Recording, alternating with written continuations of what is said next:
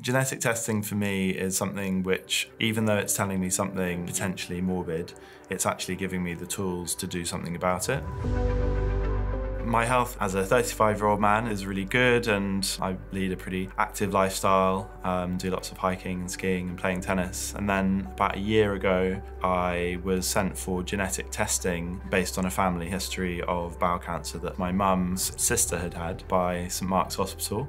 And they had said, do you want to come in for genetic predictive testing to see if you might have this thing that we're investigating called Lynch syndrome. My mum's positive diagnosis led to the clinicians at St Mark's advising her that any children she has may be at risk of carrying Lynch syndrome as well, which kind of led to the next stage of investigating it more as a condition.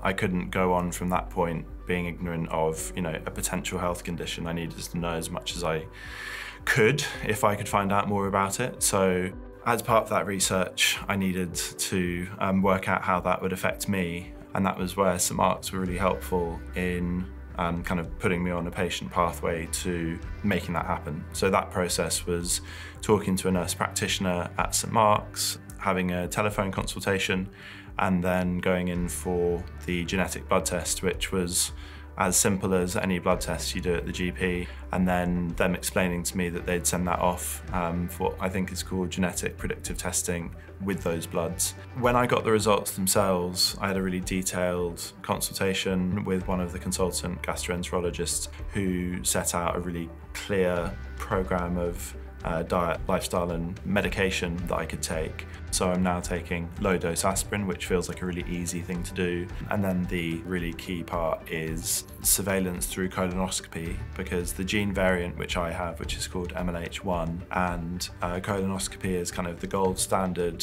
for both surveillance and intervention.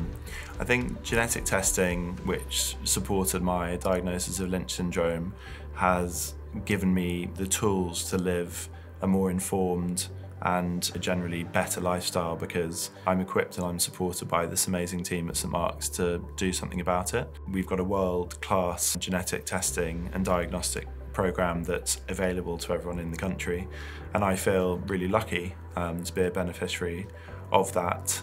And even though I've got this diagnosis, and even though it was a bit scary, actually I feel really empowered to do something about it and feel quite in control of my health, which is really nice. They say that prevention is best than cure, and in my case, kind of knowledge is power to do something about my health.